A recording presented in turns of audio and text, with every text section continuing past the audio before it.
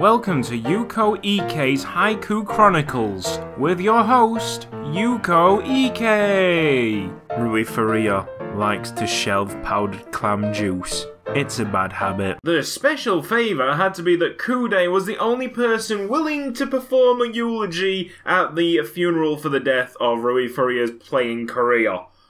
Oh.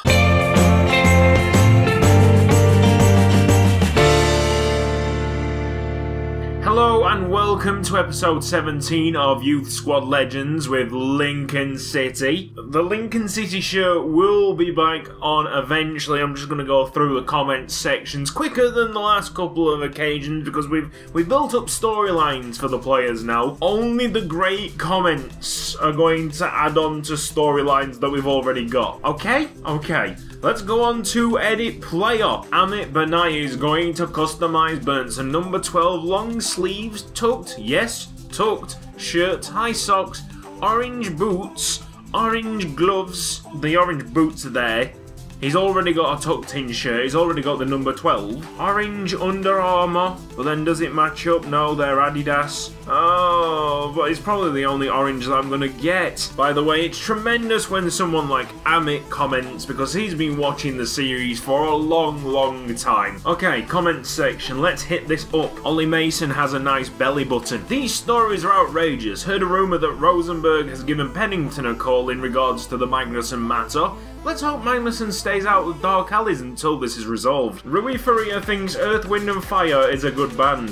They are. Go suck your mum. YSL comments could be its own series, not gonna lie. Rui Faria is the type of guy that eats 2 gummy bears at a time so they don't die alone. That's actually quite sweet. And also, the gummy bears are quite sweet as well. Since Harvey Hall can't tie his boot, Ed Kelly gave him unique inside Velcro boots. Give Rui Faria at least one job. Like, let him be good at something. Tying boots? Yeah. Alfred's asked me, why haven't I played Harvey Hall at centre-back? Well, have you seen his goal-scoring record? I mean, what? Castaneda took the water from Earth, Wind and Fire. They originally wanted to be called the 4 Elements, but Castaneda was like, nah. That one's good. That one is good. Well done, BL Smithy. Oh. Jesus can walk on water. Harvey Hall can swim on land.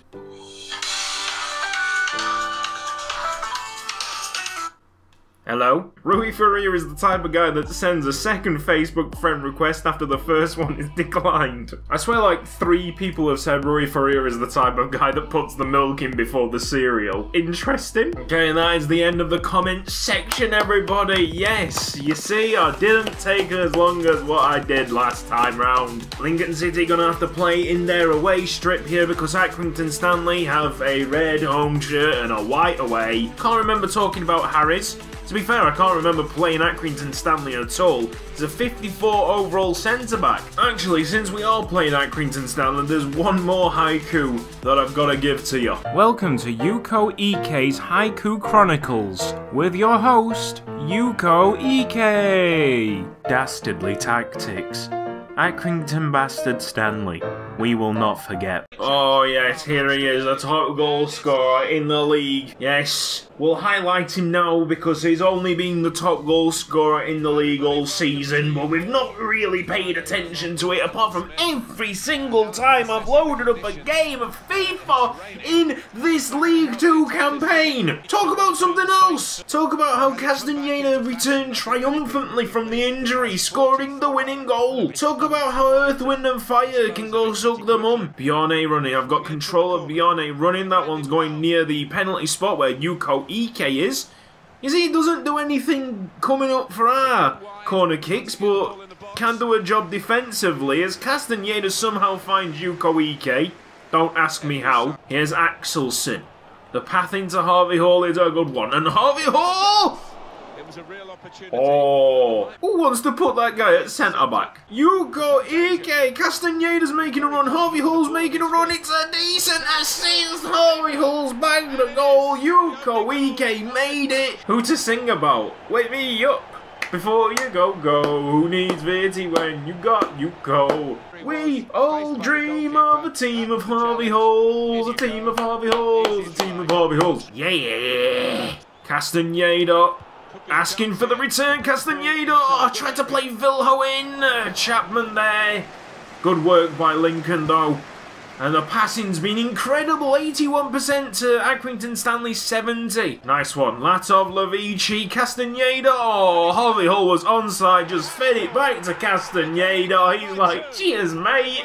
He doesn't miss them sort of chances. He's probably better in the one-on-ones compared to Harvey Hull, who's stuck away so many goals. Close him. That's it, Cooper, and now Isaac Robinson. Teamwork makes the dream work defensively. Charlie Green with the ball. Here's Latov Lavici working up to a third goal possibly. And Accrington Stanley look absolutely bewildered at this point. We've got 60% possession on the board. We have been just truly tremendous. Like, even Chesterfield might have problems with us if we play like this. Half time, 2-0. Right. Oh, I've got my... Okay, right. No. That's the reason why I was so good in the first half. I didn't wear this absolutely diabolical thing. Let's go, Vilho. Go on, son. All the way down the line. It's Ilpo Vilho. And he's running out of stamina already. But he wins the ball. No! Come on. No! How is he injured through that? Robinson. That's ridiculous. He's getting back up. Get back up, Bilbo. We need you. Billy, you're going down. Yeah, another injury on the field. It's a war zone down there. Castaneda to Harvey Hull. Vilho is onside, but can he catch it? Yeah! Ilpo still carrying an injury. Come on, lad. Oh, heroic by Ilpo Vilho. Throwing Castaneda will give it to Yuko Ike. Oh, my thumb grip's come off. Ah, Souza, that is a ball and a half to Jackson. Could have been 2-1. Souza got taken off for that. Best bit of play all game for Accrington Stanley. The manager's gone, get out, go. Leave now. Axelson has been solid so far on that wing. Oh, and he continues that. Axelson, yes! Wonderful, gets it back and plays it to Latov Lavici. Running, heads, yes. Ilpo Vilho, he's recovered from that injury. Harvey Hall, strength, fake shot, skill. Oh, Vilho, why not? Where's running gone? It's this shirt. This shirt is killing me. McLeod. Narrows the angle. Yes, Kude collects. And Kude just aimed for Harvey Hall. And then we'll bring it down to Castaneda. Oh, it's wonderful. It's Yuko Ike from the long range. Long range, Japanese spectacular. In my head, real life, waste of a chance. Let's go now, Harvey Hall. Here we are, Castaneda. So many bodies forward for Lincoln City. How possibly could we screw this up? Yuko Ike's just passed it to the goalkeeper.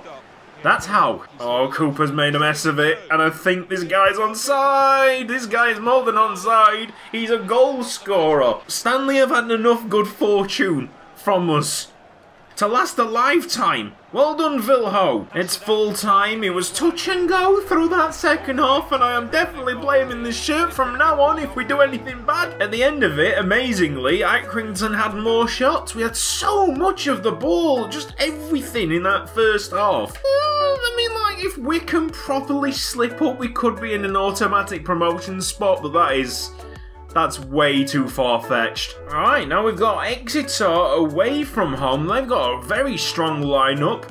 The lowest being a 60 overall, got a 61, but most of this averaging around 65 overall. Give me some league positions. I'm expecting Exeter to be up there. Exeter City 5th.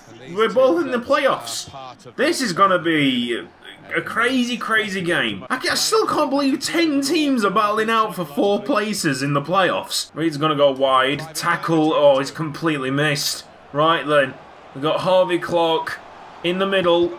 Oh, that had to rely on Kude. That wasn't good. Half-time, it's 0-0 between Exeter and Lincoln City. A point's no good for either side. Well, how many times have I said that already through this series?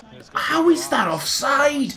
No! One mistake by either side could be curtains for their playoff ambitions. Harvey Hall, he's not been able to shrug off Archibald Henville for much time, but there you go, Harvey Hall has scored, and it's 1-0 Lincoln City. Finally, shrugging off the attention of the defence, there's Harvey Hall with, I think, his 26th, 27th goal. Ed Kelly waits. Yes, Quiroga. There's Mason, Ollie Mason with the first time shot. It's a 1-0 win for Lincoln City, and that might just guarantee us a place in the playoffs. Please, please let us get beat in the playoffs. Wycombe Wanderers only 3 points ahead of us. Bristol Rovers 4th.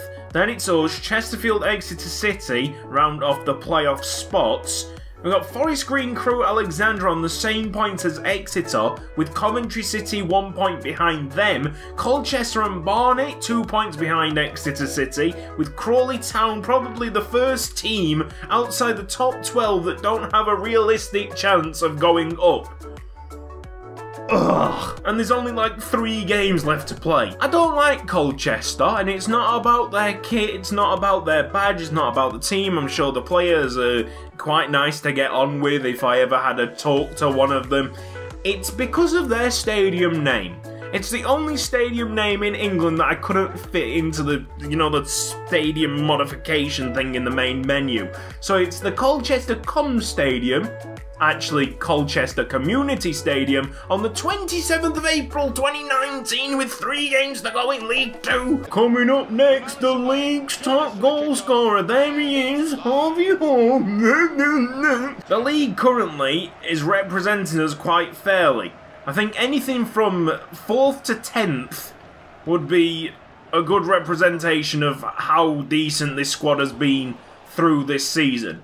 We've shipped too many goals in to be automatic promotion candidates, and if we do get automatic promotion, if Wycombe do screw up, I don't know what I'm gonna be so angry. It feels like sometimes FIFA is just giving you the promotion. And all of a sudden the top 3 start losing games. It's like basically FM. It's FM in reverse. Oh. Good. Colchester score. Latov, Lavici and Castaneda. Now Harvey Hall. Oh, he's hit the base of the post. How close can you get? Probably that's probably as close as it gets. Are Colchester even in this title race, the promotion race? I don't know. But they're coming here with a certain freedom that my guys are lacking. I'm going to try and bring Coudet out for this one. Oh, well done, lads. Somehow, he didn't go out until Coudet saved it, so a big well done to Coudet, yes. Walker's made the 1 save. Coudet's made 7 now. Coudet. It must be Coudet. Oh, all the strength in the world, Latov, Lavici, and then you miss the header. There's not that many times where I think to myself, you know what, I wish I could change the formation. YSL has always been about the 4-2-4. Most of the time, because I like playing this formation, it works out, but tell you what, I'd love to change the formation in this game because the midfield, they are struggling big time. Finally, a chance for the midfield to do something. Charlie Green, yes.